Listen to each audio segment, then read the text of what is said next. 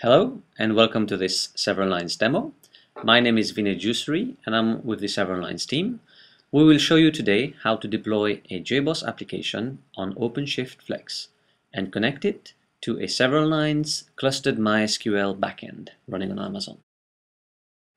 We are in the OpenShift console and we have created a cluster called Several, currently with just one host. So on this host, we will deploy our application.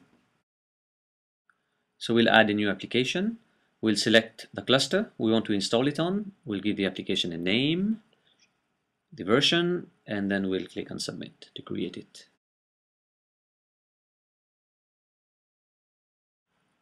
So we'll click on the application name.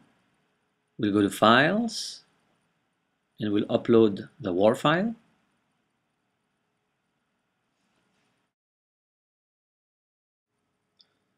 So here you can expand the bundle to view the files. Now we will select the components we will use. It's a JBoss application, JBoss App Server 6.1, and we're using the following JDK. No need to specify the database since we're using a database cluster which is external to the OpenShift platform. The database is a MySQL cluster provisioned by Severalnines running on EC2. So we will now go into the deployment files and find the database property file. We will edit this file and add the connect string to the Severalnines cluster.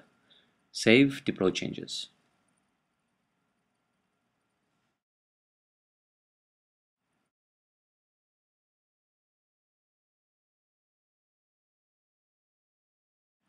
So we can now go to the overview page. Our application has been deployed and started. So we can now access our application from a web browser.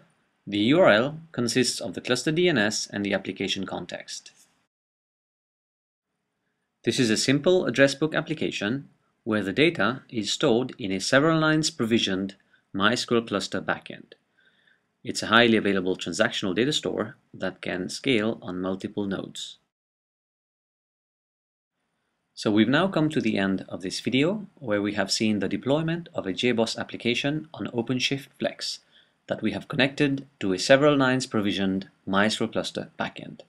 Thank you for your attention, and if you have any questions, do not hesitate to contact us.